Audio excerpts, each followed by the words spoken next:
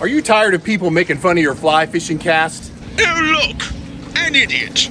Let's point and laugh. Well, that wasn't very nice. Don't let those people get to you.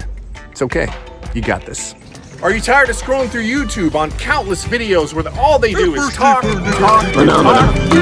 Really, find a channel that just gets to the point and has a little fun while doing it, like this one. I mean, come on already. Let's just go cast a fly rod. Show me how to do it. Newsflash, there's no perfect way to cast a fly rod. It's true. Well, at FlyFishDan's Fly Casting Academy, I'm gonna show you and get right to the point on how to cast one of these fly rods. So let's go do this, fish on. Hey, be sure to stick around to the end of the video because I'm gonna give you a bonus pro fly fishing tip. Oh yeah. And yes, I am sucking in my gut. The first thing we're gonna talk about is how do you hold the fly rod? You wanna hold your fly rod like this. This is my preferred method of holding a fly rod during a fly rod cast. You don't wanna hold it like this, or this, or this, and definitely not this. Next thing we're gonna talk about is the arc of your fly rod. In a general cast, you do not want your fly rod to go back any further than 10 o'clock. I know that the rod arc will lessen on a shorter cast and get greater on a bigger cast. It's just a great best practice for anyone that's new, so just calm down. And no further forward than 2 o'clock on a basic fly cast. As your cast lengthens, you will increase the arc to almost 9 and 3. Let me demonstrate. The next thing you want to consider is a straight line path to the tip of your rod. So when you're going back on your back cast, you want to make sure that you don't open up your wrist or do any weird type of twisting motions. You want to keep a straight line path to the tip of your fly rod. That is very important in creating an efficient fly cast. The next thing you want to consider is cadence. You don't want your cadence to be too quick. You want to wait for the fly line to fully extend behind your rod. Okay, maybe that's a little excessive.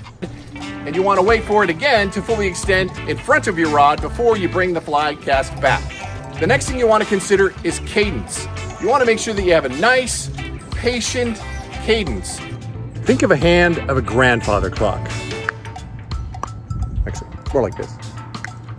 A lot of fly casters bring their fly rod back too quickly, which causes the line to stack and you lose all of that line speed and energy that you've generated in your rod.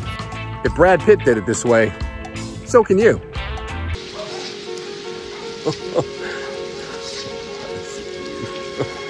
Wow. I mean, seriously, Brad, that is a good form, super patient, nice presentation, delivers the fly perfectly to the fish, and guess what? Fish on! So you want to make sure it's a nice, easy cadence when you're casting your fly rod.